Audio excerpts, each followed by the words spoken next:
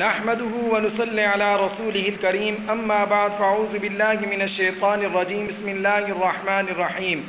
جامعہ مسجد نور کی طرف سے تمام پاکستانیوں کے لیے محبت اور امن کا پیغام ہے کہ اپنے ملک پاکستان سے محبت کریں۔ یوں تو ہر ایک کو اپنے ملک سے محبت ہوتی ہے اور یہاں تک کہ نبیوں نے بھی اپنے وطن سے محبت کی ہے۔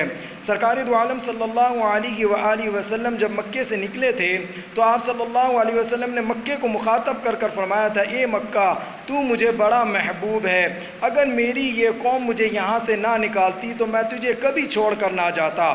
اسی طرح جب آپ مکے سے مدینہ تشریف لے گئے تو وہاں پر ایک قریشی نوجوان بازار میں کھڑے ہو کر شعر پڑھ رہا تھا اور مکے کو یاد کر رہا تھا۔ سرکار دو عالم صلی اللہ علیہ وسلم تشریف لائے اور کھڑے ہو کر سننے لگے اور پھر کہا، ارے بھائی چپ ہو جا، مکے کی یاد نہ دلا۔